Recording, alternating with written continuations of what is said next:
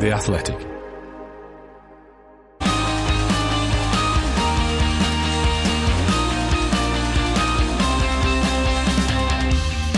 The race is on, and it's a case of new year, new hope as we can all start looking forward to another F1 season, one that will hopefully produce a more dramatic World Championship fight.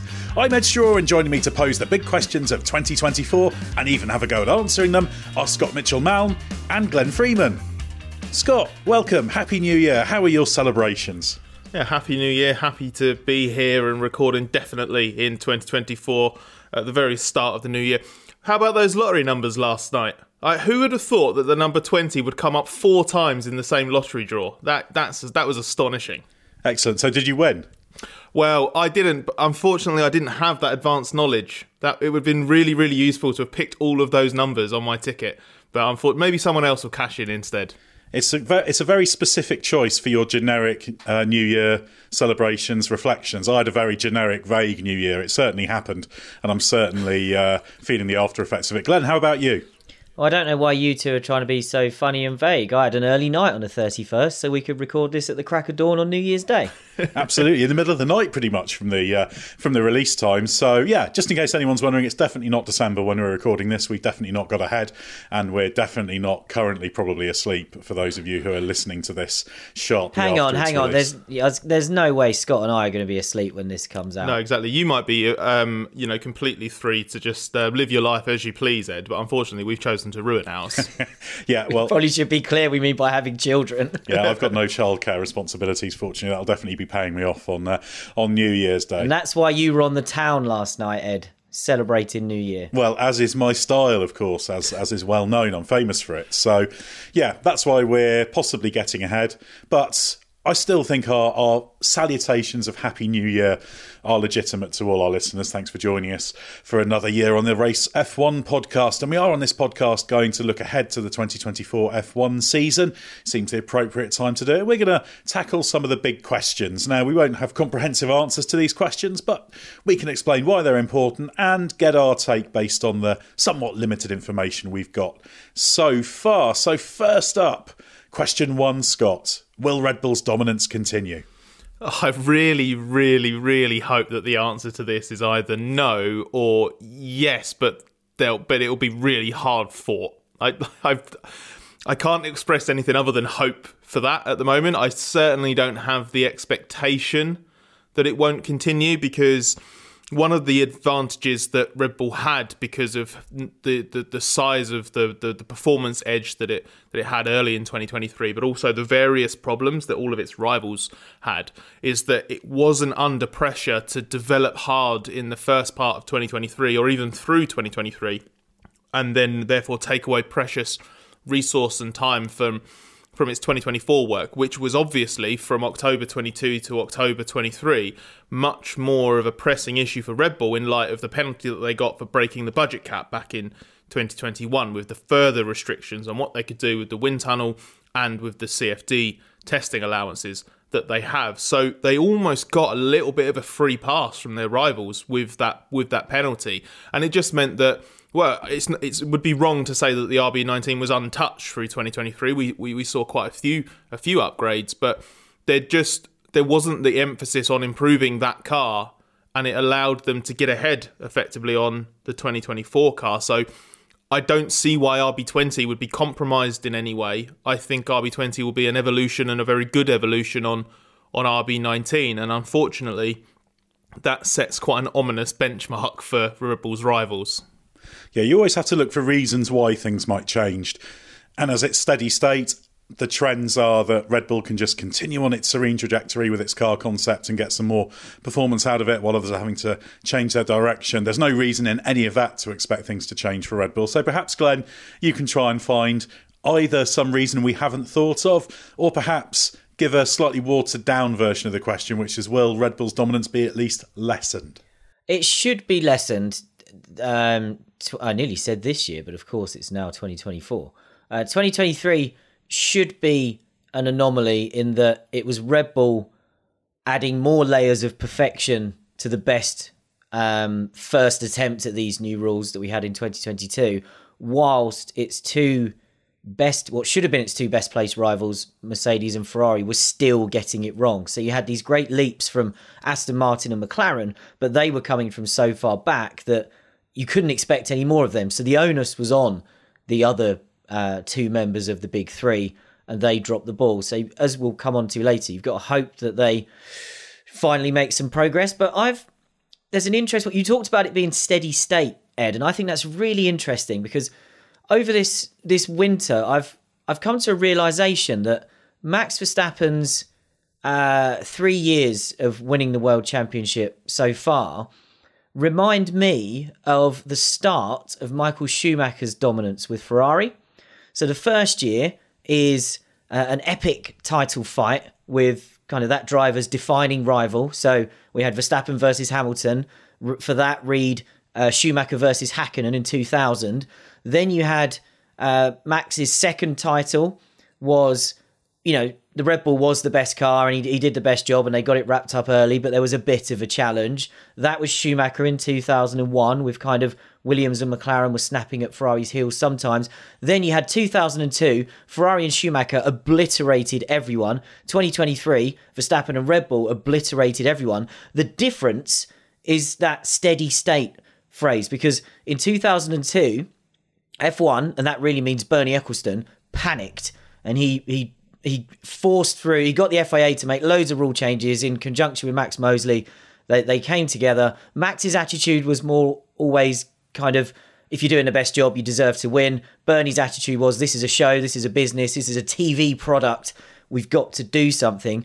This time, Stefano Domenicali, who's in that role, has held his nerve. He is backing the other teams to close the gap without having to interfere. And he's been quite clear, hasn't he? I would say over the last, you could probably say 12 months, that he doesn't want F1 to intervene. So we're going to see if that pays off for him. He's gambling from the point of view of F1's priorities are that this is a successful business and TV ratings have gone down for the last 2 years. So it is a gamble and it'll be very interesting to see if it pays off for him. I thought you were teeing up a prediction of a classic 2003 style season there, but you undercut it with your damned facts about the past. Yeah, sorry everyone. Bring back V10's hat on. I was going to say, who's going to play the role of the win one race but somehow takes the title to the decider? And how much of an achievement would that be in a 24 race season? It would take some going, wouldn't it? Especially with an old car, given that everybody's old cars last year were a bit rubbish. Yeah, exactly. I think one of the things that, and this leads on from that steady state point that Ed made, because one of the things that I felt was a bit disingenuous at the end of last year when Christian Horner spoke was he talked about 2021 and what happened to Mercedes being no guarantee of the dominance continuing, because obviously Mercedes absolutely ran away with it in 2020 and then Lewis lost the title to Verstappen in 2021 and we had an absolute ding-dong fight from race one to the final round. That wasn't steady state. There's a massive difference between what happened between 2020 and 2021 and what's happening between 2023 and 2024. And that difference is that there aren't a set of regulations basically designed to screw the dominant team over, because that was a massive factor in 2021. We had that quartet of small but significant changes which basically moved, I wouldn't say move the advantage away from, but it hurt cars like, and I say cars like, basically only the Mercedes and the Racing Point, which then became the Aston Martin, and massively favoured the high rate cars. So all of a sudden, yes, there had been progress at the end of 2020 and Red Bull had ended 2020 in a better position. That also hasn't happened now. They aren't they aren't losing races now. But they were also then given a massive assistance with a significant, if small, set of rule changes, and that just isn't happening this year. So it's a very significant difference. Don't get hoodwinked by any quotes you see saying, "Oh well, we've seen it in the past." When nothing changes, why should anything change? So we really are putting the emphasis on the rivals having more to find than Red Bull tripping up over something or something holding them back. If people would like a glimmer of hope, there is one insofar as it's not necessarily the case that Red Bull has hit upon everything that's right and virtuous about these regulations. There might be some untapped concept that some other team can hit on. I feel like it's quite unlikely with how tight the regs are, but it's always possible. because we know, and we'll get onto this in a minute, other teams are changing their concepts and approach. So there's a possibility of that. I'd be quite surprised, but it's always a relative game, isn't it? And just because Red Bull have had the best car for the first 2 years of this regs doesn't necessarily mean it is the best possible car. And there's always some way to go. So that's the hope, and that's what the other teams will be using to drive themselves on. And on which note, Glenn, let's talk about one of those teams. This big question is, can Mercedes get its car concept right? Well,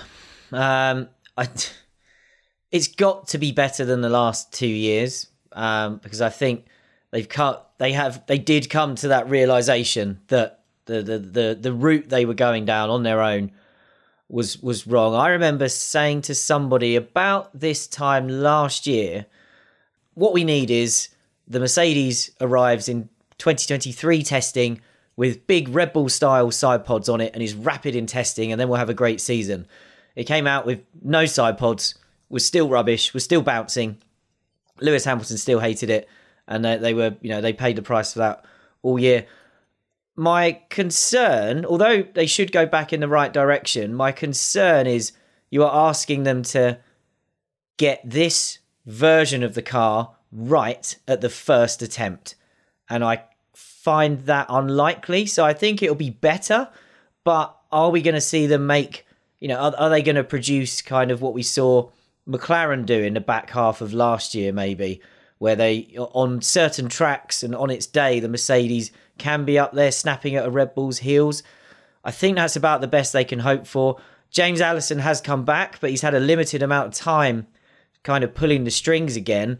And F1 car performance is an oil tanker. It takes a long time to turn things around. You can't just click your fingers anymore and go, we were doing it wrong. We know what we should have been doing. We fixed it. We're back at it. Again, McLaren is kind of your hope there, but they were coming from such a low base. Whereas Mercedes, they still finished second in the championship. It was just that they never looked like winning a race. So that was the concern. I think they can be in the mix. I don't have enough faith in them, unfortunately, under this rule set yet, to believe that they're suddenly going to come out with a Red Bull beta or a Red Bull matcher. They should at least be able to be in the right direction, I would expect. Now, people for the first time in this rule set. Well, that's the thing. People That'd make a nice change, wouldn't it? Exactly. Well, people will say, hang on a minute, we were talking about this going into last year, and they had the same concept, they didn't get it right. But there were some differences. This is going to be difficult in terms of time streams. I've written a piece, which at the moment I'm speaking has not yet run, but almost certainly will have run by the time you hear this, that was based on a James Allison interview. And he basically said their big mistake was that they thought that their car, even at the end of 2022, their car concept with the bouncing and porpoising problem not necessarily eliminated, but dramatically mitigated by the rule changes, was enough. And they ignored a lot of the feedback that drivers were giving them because they thought the first order problem was all of the bouncing and porpoising. But there were other problems beyond that. And it took this following season for them to learn that. So the Monaco change was a big shift to change what they could within the limitations of the architecture of the car. Now, next year's car will have a different rear suspension, different gearbox to go with that, different monocoque shape. They'll probably move around the side impact protection. So there's some pretty big architectural changes. So when it comes to this question, there's a good chance they will get the car concept right. But as you said, Glenn, that's not necessarily enough. So I feel like unless Mercedes does something absolutely remarkable, the answer to this question could be, well, yes, it will, but it won't be enough. This isn't meant to be an uncharitable question or misleading or anything like that, but it probably sounds quite naive, but is there a difference between them getting the car concept right and not getting it wrong? I think we need a Venn diagram for this. That's tricky. Ultimately, you could say, are you saying that getting the car concept right means getting it right and getting somewhere near maximising it, whereas not getting it wrong means being in the right direction but not all the way there? Is that the distinction? Yeah, kind of, yeah. I mean, if they take the side pods off again, they really have got it wrong. Although they will tell you that the side pods weren't a significant factor even later on in the development of that car, but that's by the by. Let's not get onto those. It's funny how they're not on the car anymore, isn't it? Well, they say that took performance off the car when they did it, But I think the thing is they got a little bit hung up on these because people were saying they were the first order problem, the side pods, which they weren't. But the side pod shape and concept follows what you're doing with the underfloor. And again, the fact that they were standing alone and they've moved off it, I think probably says something. Yeah, so they were getting lots of things wrong. That just happened to be the most visible difference. So we all sort of clung to it. And perhaps a very trivial one, in fact. But I think we will see normal side pods or something approaching that anyway, as we saw for a lot of this year. The reason I sort of frame that question is that, that difference between getting it right and not getting it wrong is that I feel I'm very confident Mercedes won't get it entirely wrong. I don't think they're going to turn up with something that looks so dramatically different and then falls at the first hurdle again. But it really does depend on what you mean by get that car concept right. And I think because of this team's previous track records and the ambition and expectation of the team, get its car concept right has to mean fighting Red Bull. And this time 12 months ago, I was happy, probably in this same podcast and certainly in other podcasts that we did before the start of the season and stuff that I'd written, saying that, why shouldn't I believe that Mercedes will get it right? Because that organisation is fantastic. It's had amazing success. It's also succeeded across different rule sets. So it wasn't just it lucked into one really long cycle of rules or anything like that. They were talking really positively and optimistically. They did seem to have got a really good understanding of where things had gone wrong. But then they went ahead and got it wrong again in a different way. And I understand, I appreciate what Ed was saying there and James Allison's explanation for it. I get that there are reasons 2023 went wrong, and it sounds like very well understood reasons why 2023 got wrong. But what happened across 22 and then into 23 does dent my confidence that they can eradicate all of those problems at the first go in 2024. You don't want to get duped again, do you? Your faith was shaken last year. I think what Ed, you guys have said is right, that you can get the car, if they get the car concept right, as in they make the first step, but it's the first of many steps, that's not enough for them. You look at the rhetoric around Mercedes from the very top, from Toto Wolff throughout last year, really, but particularly at the end of last year, constantly banging on, but not shying away from it, but almost overdoing what a failure Mercedes have been so far. And that's created a bit of backlash where people are saying, come on, this is a bit much. Like, you still finished second in the championship and you're talking like, you've been down the back battling with those, with a Williams or a Sauber or something like that. But that's because of what you guys said, that for Mercedes exists to be fighting for wins and championships. And second, in 2023, more than in any other year for a long time, I think, second place really was first of the losers. The Mercedes never, I know we had the odd race where you could have gone, oh, did Mercedes mess up their strategy? Could they have fought a bit harder for the win there? They were never really in the hunt for a win. They never turned up to a weekend where you could even say they had the equal fastest car. So for them, that is total failure. Yeah, and there's a test for the team there in terms of how well has it really responded to that whole process. James Allison has also talked about there being a bit of, I think, fragmentation was the way he characterised it within the team, that when they were trying to recover, they all kind of redoubled their efforts, but almost you ended up focusing so much on your own little world in the part. Independently. Exactly, that it wasn't. It's a really good Exactly, yeah, that it wasn't sort of connected up, and that's been tackled. But the really interesting thing is that if they do get the car concept right, let's say all the fundamentals are there, the direction is right, then it becomes a pure game of development. It's how quickly can you get that aero tracker line going up compared to your opposition, and then it's the question of do you properly understand the kind of aggregate of the characteristics you need to get, because these cars are all about getting performance through a range of ride heights, and there's all sorts of trade-offs there that you have to apply. So it's a big test. Even if you get the fundamentals right, there is a question about, do you really understand how to absolutely optimise this? That's a big test for Mercedes and a very interesting one. I think a good season for them would be right sort of concept, decent development path, probably a few wins would be.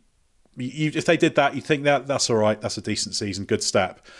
And if they were to do more than that and be a genuine title threat, you'd say, blimey, that's pretty impressive. Certainly possible, but would require a big step. And if they were to be in the wilderness again and lost, that would be very, very serious, because you could kind of connect what happened last year to the year before, because they hadn't quite realised the full extent of it. But they know how wrong last year's car was. They know the direction they need to go. And if they've gone off in a completely different direction that isn't right, or not understood really the core things they're trying to achieve, and it's very easy to create kind of a car that's a simulacrum of what it should be, in that it looks you can a bit make like a bad Red Bull. copy. Exactly, you've got all the same things, but you don't really understand the formula that's generating that. You've got your result, but because you don't understand the working, it's not really doing that. And there's a lot of secrets there. So it's a big challenge. I think Mercedes, you have to say, should be given a fair amount of credit. They're a very capable team, very good facilities, very good people, but it's a big test, isn't it, particularly when you're going up against Red Bull. Well, let's move on now to Ferrari, Scott. Is Vasseurs Ferrari on the path to glory? I think it's on a good path. It's certainly... It's on the path to something. Yeah, sure. It's not on the path to oblivion, but is it not on the path to glory? I want to see the map. It's walking, definitely. I don't know if it's a prancing horse at the moment, but it's not limping as badly as it seemed to be at the end of 2022. Trotting? Is it trotting but not galloping? I think so. That's a good word. Yeah, I think so. It's trotting along. Will it break out into, I don't know, I guess a prance is an upgrade on a trot. It depends what you're trying to achieve, I suppose. Will it give a whinny? I think... I quite liked what I saw from Fred's Ferrari in the second half of 2023. There was still a few signs of the old weaknesses remaining, reliability, a couple of imperfectly run races and that kind of thing. But one, I liked the way Ferrari went about its 2023 in terms of solving some problems. I liked the fact that they made actual technical progress with the car, because I do think that has been a real weakness of that team in recent years, and they've brought stuff that just hasn't worked in the way that they wanted it to or needed it to. I quite like the way Fred does seem to be quite neatly immune to one of the worst things about Ferrari, which is just the insane levels of speculation and that kind of stuff. Like, he has just so little interest in it. He's almost got disdain for speculation and media reporting and basically us. So I think he's actually quite a good barrier to that.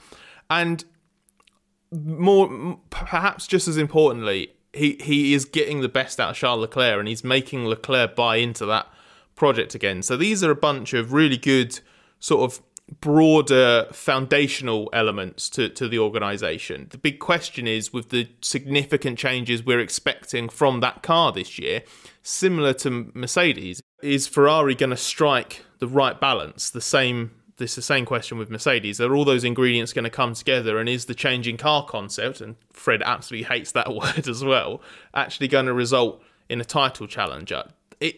I think that is actually now the big unknown. Whereas what I probably would have said 12 months ago is that Ferrari has quite a lot of other stuff that they need to do better and get on top of. And I'm seeing signs of that happening under Vasseur and with the changes that have sort of been implemented. On the technical side, just in terms of sheer outright technical firepower, I think we're at least a year away from Ferrari being right at the top and being on that path to glory, because they've got people joining, but they're still not going to be at full strength for probably another year. Yeah, I don't think they can produce a title challenger this year, because I don't think anybody's going to. I think the best we can hope for, and we should stress this is because this is looking at it as a neutral. We don't have favourites or unfavourites. We want more teams fighting for the wins. We want the wins shared around. I still expect Red Bull to end up with commanding championship victories, but I want to see these two teams in particular, Ferrari and Mercedes, finally get it together. So I don't think Ferrari can win a championship next year or fight for one, but I kind of feel like Scott did about Mercedes a year ago, where I've got the faith, and it's based on the kind of the last third of the 2023 season, just from Monza onwards, and I might have just been getting duped by everything they were saying, but I just felt like you could have more faith in what they were saying than you could in the first part of the year. And I really like Fred. I dealt with him in the junior ranks over a decade ago, really now. And I was surprised and disappointed at the beginning where things weren't going well because he inherited a bit of a mess.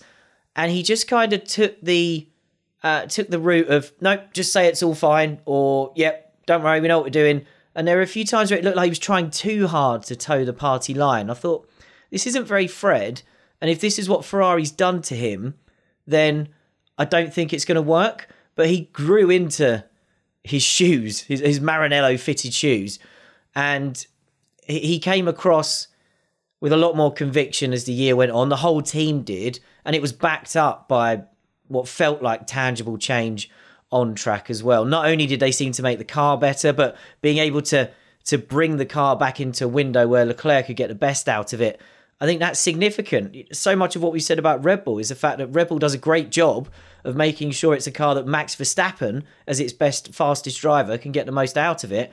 I think as great as Carlos Sainz is and as good a job as he does there, Ferrari's absolute peaks are going to come from the car with a number 16 on it. So the fact that they were able to start to turn that around before the end of last year gives me some faith as well. So yeah, this is probably the most upbeat I've felt about Ferrari for quite a few years.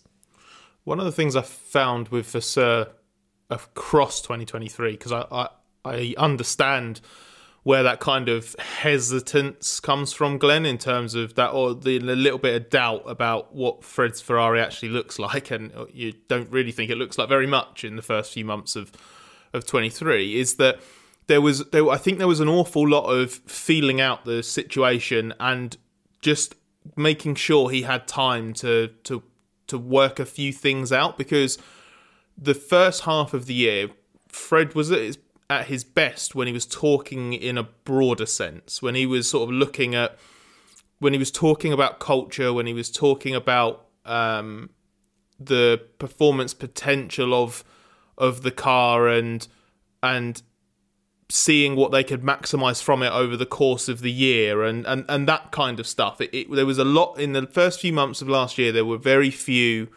specific details about, we've got this specific thing wrong, these are the things we're going to do to address it. We've got this specific problem at the factory and this is what we're going to do to address it. He I think as early as Jeddah, which was the second round, he was already starting to open up a little bit more about the things that weren't going right.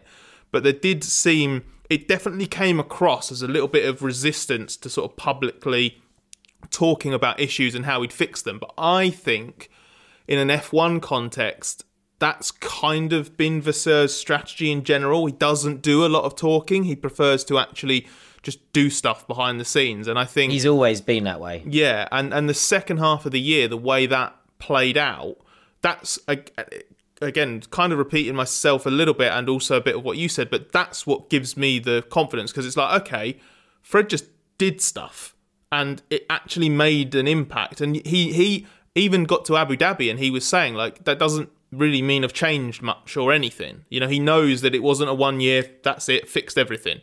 It's still a team in transition and there's a lot of work that does need to be done there still. But he just seems to have put together a project that is actually internally, and also by the sounds of it, us externally, actually do buy into and think that there is something here that is more detailed beyond this will be all right, the car's quick, it will sort itself out. The next one, Glenn. Could Oscar Piastri wrest control of McLaren? I should stress, from Lando Norris as driver rather than usurping Andrea Stella or something. Oh, you've robbed me of my chance to be a smart ass there. I'm sure you'll find a way. I'll bin my answer then about what I think of his capabilities as team boss. Let's talk about the driver lineup.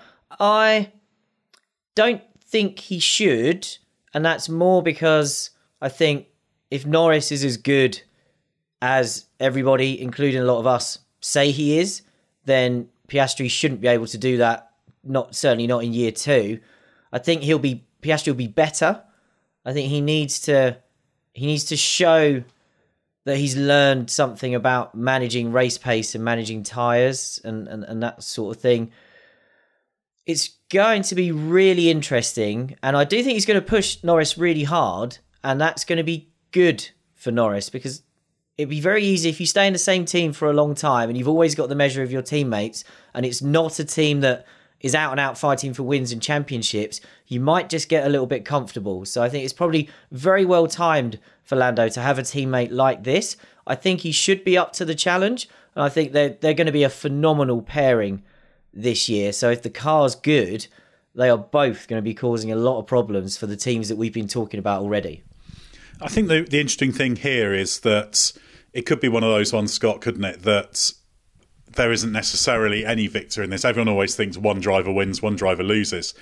But we know how good Norris is, and we've seen how good Piastri already is, but could be. So I guess that's the fascinating dynamic, isn't it? Yes, I think that's part of it. But I think there is a second part of this question, which is, will Norris want to stay at McLaren? And I think that is a key question that gets resolved in 2024. It might get resolved very, very early. It might get resolved towards the end. It might spill into 25, but 24 will be the foundation of the resolution, because 2023 was absolutely critical for McLaren just realigning itself with Norris's own trajectory.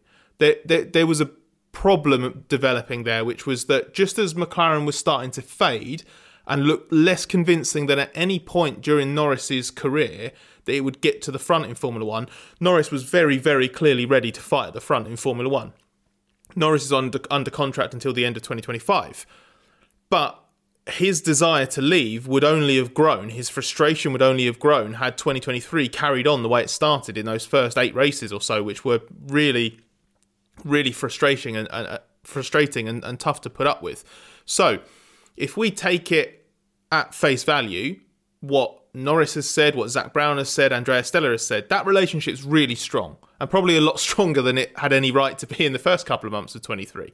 So Norris and McLaren are on a path again towards another renewal and a longer term contract. But if McLaren takes a step back again in 2024, if Piastri does particularly well and puts Norris under pressure, if something changes elsewhere, like Daniel Ricciardo has a mega target AlphaTauri, Yuki Tsunoda continues to be someone Red Bull's got no interest in, and Sergio Perez is for the exit door at Red Bull Racing after 24, Red Bull will make another effort to sign Norris. And at that point, Norris might be moved to think, actually, have I given McLaren all of the time and patience and everything that I need to give them? And if any situation like that emerges, whether Norris is definitely for the exit door, possibly for the exit door, having his head turned, whatever, that's where Piastri can come in and wrest control as well. Because why would McLaren put everything behind Norris if they think there is a good or even decent chance of losing him at the end of 25, when Piastri is signed up for 26, is in a different phase of his career? And not to say that Norris is disloyal in any way, but the ingredients for Piastri's loyalty to continue, they're kind of already there, whereas McLaren needs to do a little bit more convincing to keep Norris on board longer term. This is a conversation for another podcast. But very quickly, I don't understand the Norris Red Bull links and the Red Bull I know they've spoken well about him. I don't understand why he's the sort of driver they'd look for, unless they don't think Max is long for F1. If they think Max is going to go, then you get Lando in early and he's kind of there, and you put up with maybe having 2 drivers who are a bit too equal for their liking. If they think Max is going to stick around for a long time, I just think they're going to want to find another number 2 and want a more reliable number 2 than Perez. But that's a discussion for another time. I wanted to pick up on something we said earlier, that you don't always have to have a loser in a teammate battle. In this McLaren battle, I think Piastri won't lose as long as he makes some progress.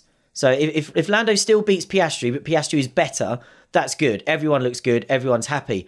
If Piastri beats Norris or gets ahead of Norris, then I do think Norris loses. I think his reputation that has only climbed during his time in F1 will face its first dip, and then there will be questions, and actually then maybe he would be ideal for Red Bull as a number 2 if they decide that he's not quite at the level of his current McLaren teammate. So I think there is some risk for Norris, but I suspect that it will just sharpen him up and make him deliver consistently at a high level. There's also a need for him to show that some of the problems he had in the final phase of 2023 were more car-related than driver-related, because there were too many qualifying mistakes. He admitted it. He was very harsh on himself and maybe overly harsh on some occasions, but perfectly reasonably harsh on others. He needs to tidy that up, and the progress that McLaren makes with its car could go a long way to resolving that, because if the car is clearly a more consistent, compliant machine in qualifying, much less so in the race, it's in qualifying when it's on a knife edge that the problems arise. Piastri, because that's where he absolutely excelled in his rookie season, was qualifying, Piastri will expose any lingering Norris weakness. If that car isn't the problem anymore, let's say it was the main factor towards the end of 23 with Norris's rate of mistakes, Piastri is good enough and fast enough to show when Norris isn't getting the most out of a consistently good car. So I think there is also a little bit of pressure there for Norris to just tidy up that if he's got any rough edges, it's those qualifying mistakes. They might not be his fault, but we'll hopefully find out in 24 whether he's got on top of the stuff that he's contributing to.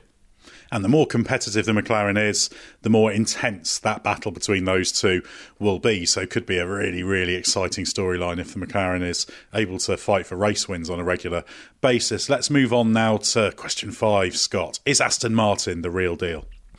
Yeah, this is a very, very important year for Aston Martin as a whole. There was the big step, obviously, for the start of 2023, which was less. I think I said this quite a few times at the start of the year and then through the season. It was less of a shocking step as perhaps the outright results made it look, because that team had actually ended 22 in a better position than it looked in the championship, and in terms of, I guess, if you're looking at it a bit more casually, because actually by the end of 2022 it was quite regularly sniping for points. It probably had the fifth fastest car, but it didn't look like that. It was in championship sense, I think it was 7th, and it had only sort of progressed into 7th. So it wasn't like a blockbuster. Oh yeah, it didn't look on the surface like this is a team ready to make a massive leap. They walked through an open door as well, didn't they? Left by Mercedes and Ferrari. Exactly. So what you had was a team that was actually really, by the end of 22, probably the 5th best team in F1 or the 5th best car. Then at the start of 23, 3 of the teams ahead of it dropped the ball in some way. 1, because it's Alpine, and 2, because Ferrari and Mercedes just didn't do as competitive a job. So there was an opportunity there, a bit of low-hanging fruit for Aston Martin to make a very good step, but not a totally transformative, dramatic one, but the results were transformative and dramatic. Then it's not going to have the opportunity to do that again for 24, or it shouldn't, unless the answers to the questions we've asked before this are, can Mercedes get its car concept right? Absolutely not. Is Ferrari on the path to glory? Absolutely not. Could Piastri wrest control of McLaren? No, because it's going to implode. That's the only way that Aston makes another massive step from season end to season start. But what's important, I think, for this year is to show something that I think you and I have talked about quite a lot, Ed, and I know that you've sort of arrowed in on this as something to prove, is whether or not that technical structure and what they do can create good original ideas that it then develops through the season. Because it's kind of one thing to have almost cherry-picked a few of the best ideas elsewhere and then done your best initial go at consolidating all of that and improving it in your own way. But I'm a little bit worried by the lack of progress that they made relative to rivals in 23. And Ed, I'm forgetting how you often phrase it, but that feels like the biggest question mark for me. It's that kind of original ideas and actually flexing the technical muscles, so to speak. Yeah, they've got to show they can self-sustain their progression with their own development work, their own ideas, their own concept drives, etc. And it's that this is the test of what the team can do, which is why I think the 24 car is a huge, huge test. And actually, I think it's the toughest question on this list that we're talking about today to actually come up with an answer to, because we haven't yet seen the evidence. The evidence will be in the 24 Aston Martin. We can't really predict, because that could be a car that's right up there, or it could be a car that regresses further and is messing around fighting for the sort of back half of the grid if things go wrong. It's a different side of the same coin with the other teams. With the other teams, we're asking them to prove to us that they do finally understand what they've done wrong and where they need to go. With Aston Martin, we're asking them to prove that they do understand where to take what they did in 2023. So there's still a level of, we're not certain that they know exactly what the next steps are, it's kind of, okay, you did a really good job to get to this point. Do you know why you got there? And do you know where the direction is from here? So you can bundle it into the same question about, do you really understand what's going on here? It just so happens that unlike the other big teams, Aston Martin at least got to this stage before they did. The one thing that did encourage me about their 2023, the second half of the season, was the way they kind of unpicked the problems that they'd almost meandered into in the second half of the year. And okay, the Brazil qualifying result and race result was a bit of an outlier compared to the races that followed, but it was a bit more convincingly the fifth best team again in this at the end of the year. I mean, obviously AlphaTauri and Alpine had their moments, but it just felt like Aston Martin had. I feared that it was on a trajectory that had it fading out of that, even points by the end of the year, like a real reverse of the 2022 trajectory.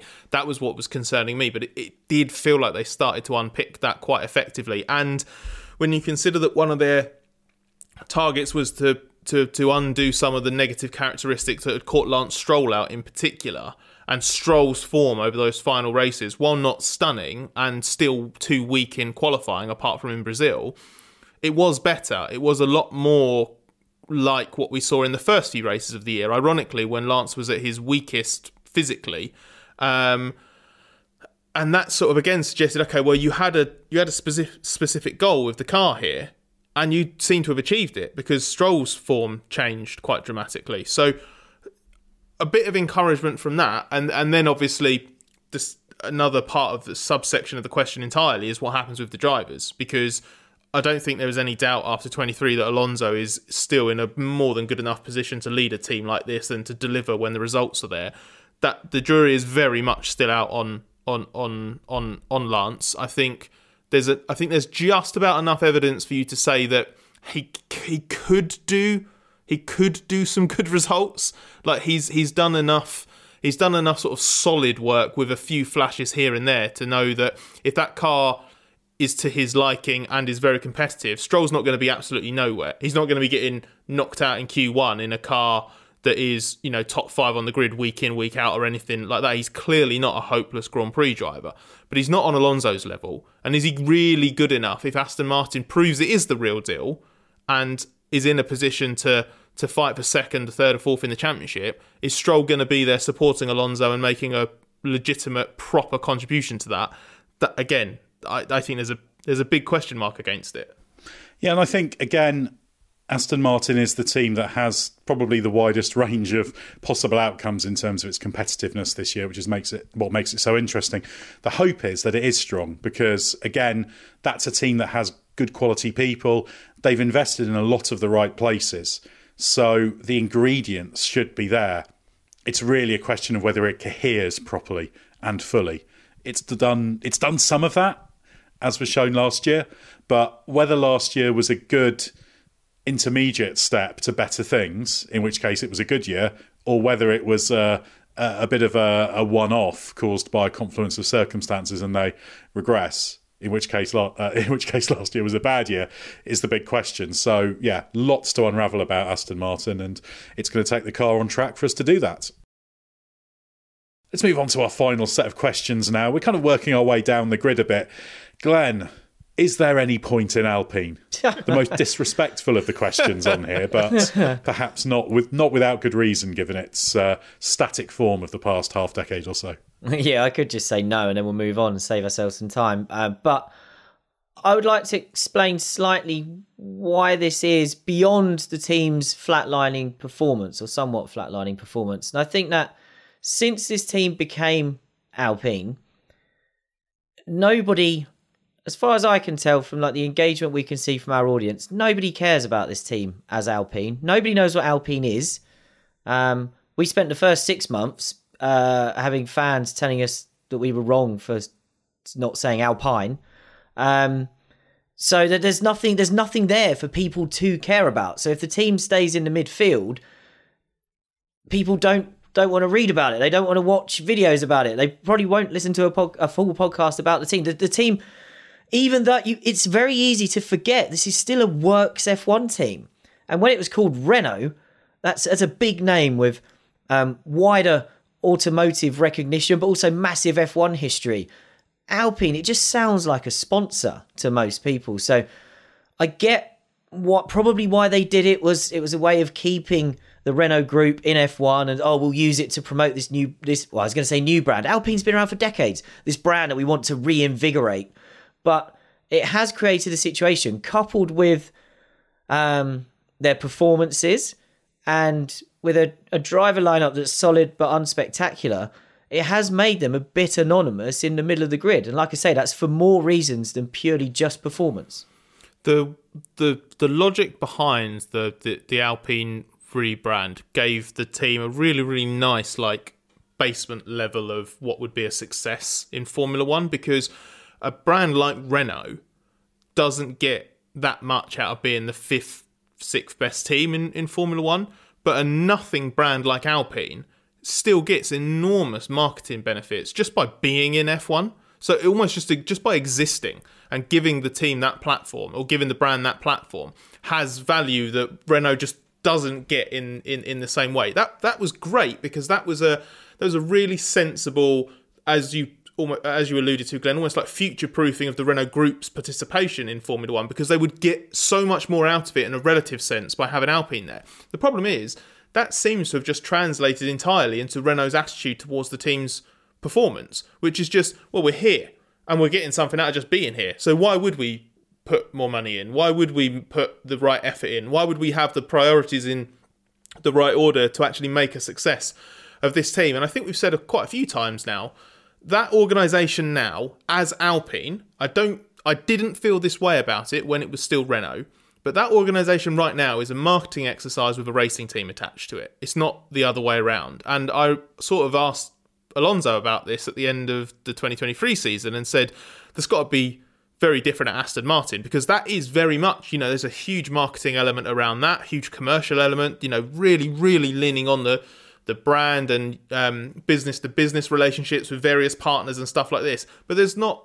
So there's this whole potential commercial circus around Aston Martin, but it's a racing team at heart. It's a team, it's a program with serious ambition and a fairly logical intended path to get that.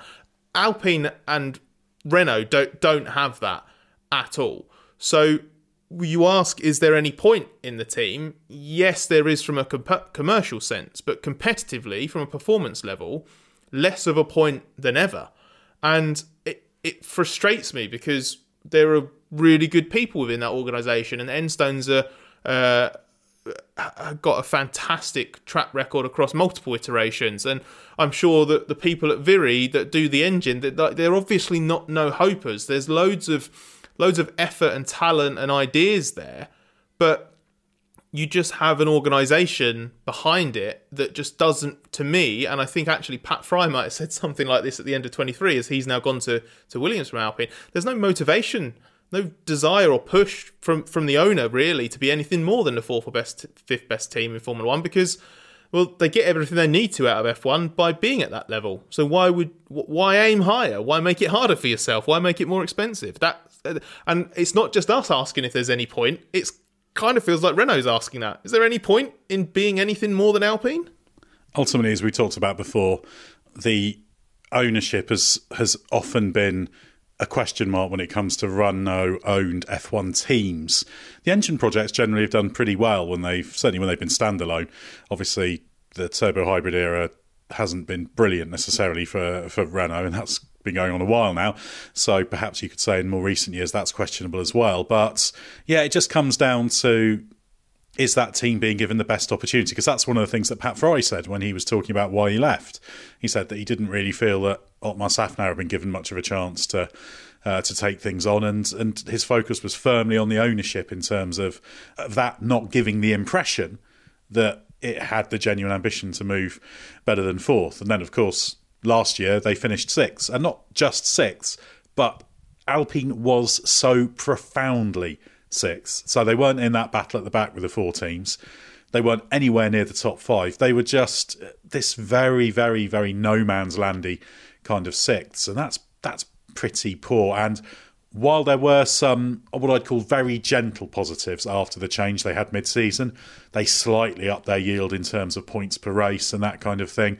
There were some gently positive things about the way the team was operating trackside, and Bruno Faman, the interim team boss, who incidentally seems like he might be becoming less of an interim team boss and might be there for a while in terms of running the team, said that he felt that the upgrade that they rushed through for Las Vegas to make it more competitive there than it was in Monza was a big tangible benefit of pushing on and being a bit more aggressive. But these are all, they're sort of tentative green shoots rather than signs of overwhelming progress. So that's the thing I want to see, something more convincing than just sort of these little ups and downs bobbing in the midfield. One year they're fourth, 1 year they're sixth, 1 year they're fifth. It all amounts to much the same thing. It's just not really going anywhere, even though a lot of the ingredients are there. One of the things I would, just to really sort of summarise the issue that I have with it, is back-to-back, effectively, press releases from the organisation in mid-December. One came the day before the other. First, you had an announcement that Davide Brivio was finally leaving. And I can guarantee there has to be some people listening to this podcast now that had no idea Brivio was still there after his slightly curious but left field and kind of brilliant in a way switch from the world of MotoGP. Anonymous 3-year stint, sidelined after 12 months, but really he'd been sidelined much earlier than that. And the man that was hired to be the head of trackside operations, effectively, or the trackside leader, as the racing director, ended up being in this absolutely nebulous racing expansion projects role that sort of put him in charge of the Alpine Academy, but he wasn't really. It was nonsense. And so they announced, it wasn't totally perfunctory as a statement, but they announced his departure. The next morning, there's this big press release about Zinedine bloody Zidane welcoming Alpine in Madrid and posing for photos because he's an Alpine ambassador they're very, very proud of it and they're very excited about it. But as far as I can tell, I don't see why a serious F1 team or operation needs that affiliation. So there's lots of photos. He poses with the drivers. He poses with Alpine Academy members. He poses next to Alpine cars and stuff like this, and takes them on a tour, and they play a little game of football and that kind of thing. It's all very nice, but it's pure Renault Group. It's pure Alpine F1 in that it's all style, no substance. And that, to me, that juxtaposition, really good person who you got nowhere near getting the most out of has left. The next day, big song and dance about this pointless, big money, big name ambassador, showcasing that. Like, that's their priority. And that's why I just have whatever faith I have on the Enstone side, really good people in the organisation, Viri side, whatever, that attitude is what will keep holding that back. And I think we will see that again. 2024 might be one of the years where they have a nice little upward tick in their trajectory, but they won't go any further than being probably the fourth best team, and they'll probably come tumbling down fairly soon after. You mentioned, Ed, I think, that they were a no man's land sixth. That's last in class for a team like this. In 2023, the four teams behind were in their own mini battle to not be last. So if you're a team as big as Alpine, I nearly called them Renault. If you're a team as big as Alpine is, if you are Renault's works team and you're sixth, and those are the only teams you're beating, you're last in class. So that's a bad year. I wouldn't even say they're last in class, because I think they fell out of that class. They're adrift of the class. Yeah, they're in their own little B class. There's an A class and a C class, and there's just the Alpine class on its own. Hey, winning a class of one is still a win. Well, that's true. There'll be plenty of pot hunters in motorsport who'll tell you that. But although there was a brief spell of races when Aston Martin kind of dropped into the Alpine battle, it was a very lonely season for Alpine. I hope there's reasons to be more positive for this team than we're saying here. I really do. But yeah, they need to show something, and I think we touched on the areas that are holding it back, and it's not necessarily the actual nuts and bolts of the team. As such, let's move on now to our seventh question, Scott. Will Sauber be any less pointless? A slight variation. The questions are getting more and more brutal, aren't they? You can tell Ed just lost. Ed just he started this podcast being the one that was being the glass half full look at 2024. It was, but it feels like when this podcast outline was being drafted, Edd was just like running out of enthusiasm for 2024 already. Or question 8, he's going to resign. Or maybe it's just as a little bit of a giveaway to the fact that we might not be recording this in the early minutes of 2024. Maybe 2023 had just started to take its toll a little bit too much on Edd as he got down to the tuggers of the group. I deny that allegation strongly, Scott. What just happened is I got further into the New Year's Eve revelries while writing. Obviously, it took a little bit of time. And yeah, the questions just gradually got a bit more Larry. So this is the question that you write at about 1:45 in a Wetherspoons. I'm not sure it's quite that desperate. Anyway, right, so speaking of desperate, let's talk about Sauber. Obviously, it's no longer the faux manufacturer that was Alfa Romeo, and it's in this kind of holding phase now before it becomes Audi in 2026. Honestly, this is going to be a bit of a treading water for a year or two, and I'm sure the team will say that's not the case, and to a degree it won't be. Behind the scenes there's going to be really, really important work going on to get ready for 26. On track there's going to be really important work there as well, because they need to start showing improvements and actually making progress. There's been a little bit of noise about recognising that they ultimately they were one of the teams that got the concept wrong and had to address that quite substantially in the form of a brand new car for 2024 rather than, evolve it through the year and then try to kick on. So potentially that there is scope here for a reasonable step straight out the blocks in 2024, because a lot of the car, I suspect, will change. But based on its recent track record, based on the fact that it's still in that kind of transitional phase to become Audi's works team, and even though elements of the facilities are fantastic, they're still a fairly small organisation. And James Keyes arrived. Obviously, he had issues in terms of trying to make McLaren what Sauber's trying to become, and lost his job there. He's been in the second half of 23 and started to get his feet under the table, but it feels like it's at least a year too soon to start to see what this organisation might become. So I don't have hugely high hopes for it. I'm fascinated to see how Audi feels about what you described there. Is going to be a very difficult, very odd, potentially anonymous couple of years before this team becomes full-on Audi. Are they willing to write it off on track because they believe they're doing all the right things off track? Or does there come a point, particularly within boardrooms and that sort of thing, where if it's going really wrong, if Sauber becomes rooted to the bottom of the championship because those teams it's battling with get their act together, will there be people going, well, what have we bought here? What are we buying into? Well, we've bought this team and it's getting progressively worse since we bought it. Will that then mean that there's Audi pressure to get a bit more involved unofficially to turn things around before they come in 2026? I have very little faith in Sauber at the moment, unfortunately, because they looked good at the start of this rule set because they had, the only car that was at or close to the weight limit. And it really, as far as really matters, it's just been a gradual decline since then as everyone else has got their act together, and very, very little by the way of real shoots of progress. So I'm fascinated about how Audi's going to feel about that, because 2026 is still a very long way away. I guess the glass half full way of looking at that is that Audi's, if its team gradually gets worse in this period, then Audi's going to look mega if it comes in 2026 and even sets it up as the fourth or fifth team, because it's going to look like it'll be the anti-Mercedes, the opposite of Mercedes, where you buy a title-winning team and suddenly turn it into the fourth or fifth team in Formula One at the first attempt. I have a suspicion that Sauber won't get that bad, and I have a suspicion. I also don't think Audi will do that good a job straight away. Yeah, I was about to say I'm not 100% convinced they'll be.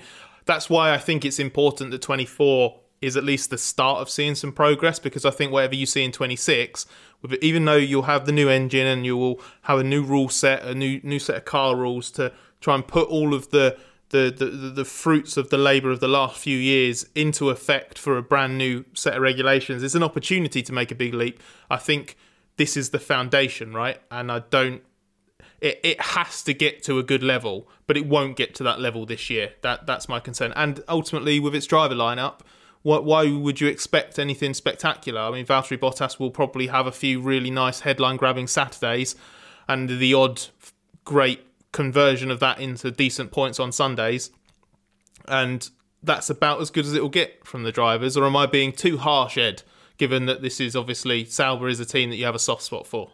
Well, I think, Bottas did produce some strong weekends last year, sometimes on fairly hopeless ones for the team, so it didn't show through that well. He can be a little bit erratic. Joe, in a quick enough car, can be a solid point scorer. So, yeah, it's not a stunning lineup, but it could have some decent peaks. But what I want to see from that team is just an improvement from what they did last year, because it just wasn't enough. It was very erratic last year, and they're not anywhere near maximising the potential of the team that they are right now. So that's the two things they need to do. They need to expand the team, get more people in, improve the facilities, etc. But they also need to get better at maximising the performance potential they do have, because those two things together are what will turn that team into the race-winning operation Audi wants it to be down the line. Let's move on to our final one now. Glenn, we're moving into the world of the driver market. Can Williams keep Alex Albon? Well, I'm glad your questions have calmed down, and it's not just what's the point of Williams. But I don't think I have good news for them. I think if Albon reproduces what we saw from him in 2023, I think he's going to outgrow Williams. And yes, Williams is hopefully going in the right direction. James Vowles seems to be doing a really good job and has got grand plans. But the way I look at it is, can Alex Albon afford to wait for those grand plans to come to fruition? Probably not, and I don't think he should. If the right offer comes along, what he has done to his reputation is phenomenal to go into Williams. Absolutely brilliant job. I don't necessarily think that's going to get him a top race winning car. They're not. I don't think those teams are going to be fighting over him, but better midfield teams might be. And you always get the odd unexpected vacancy when the driver market's a bit volatile. And I hope the driver market is more interesting than it was this winter when nothing happened. So I just think he will have better offers. And as much as we all love loyalty, this is a ruthless sport. And if Williams felt they could do better than Alex Albon, they would replace him. So if he can do better than Williams, I think he should go somewhere else. And I'd like I say, I just think that the timeline isn't going to quite line up. So I can't sit here and say that he should definitely ride the wave with Williams, because I think that progress is going to be slow. Well, and also he's got to be aware of the passage of time, doesn't he?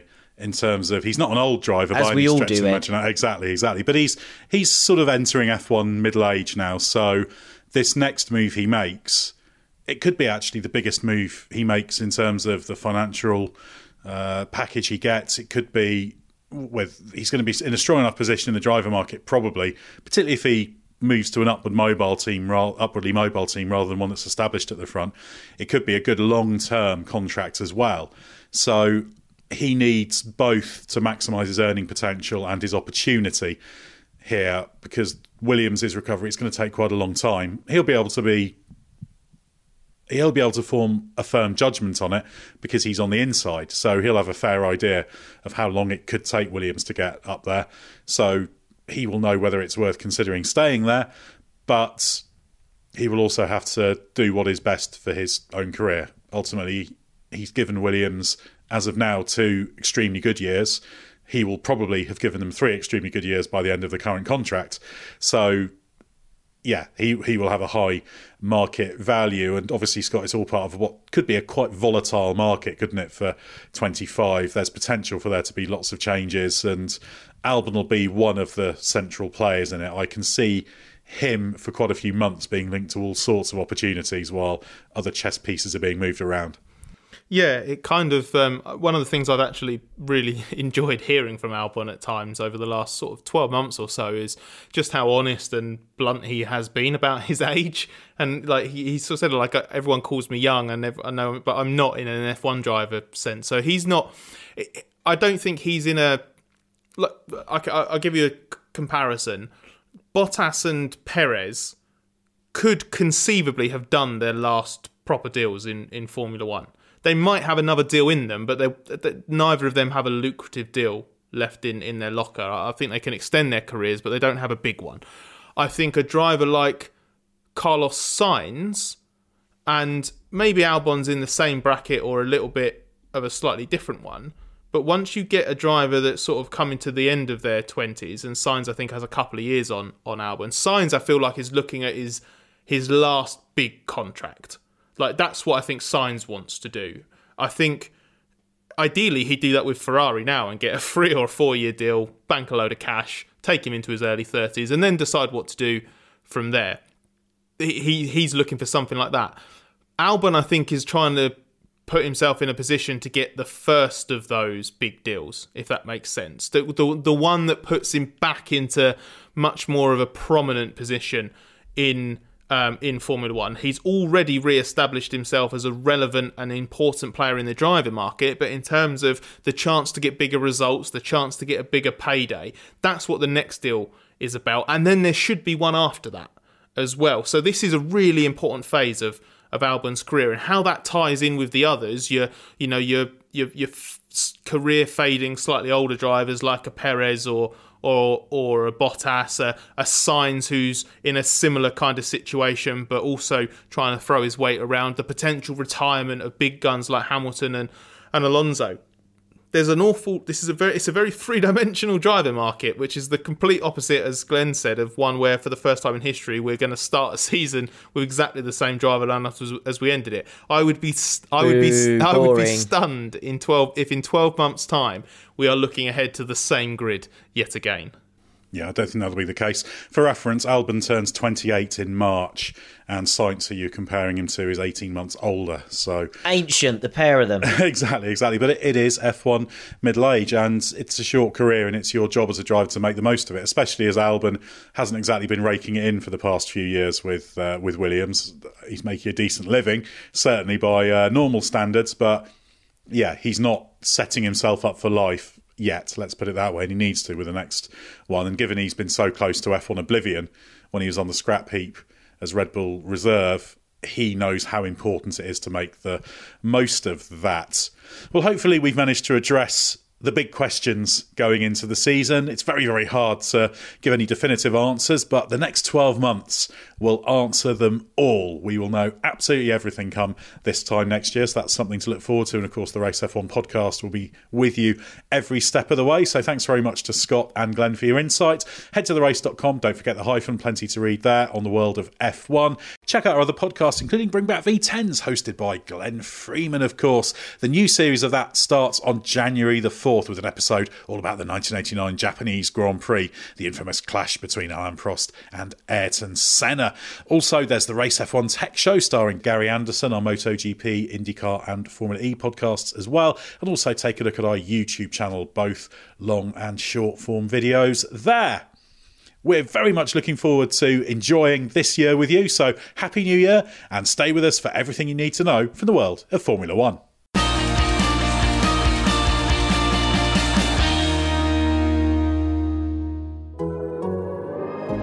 The Athletic.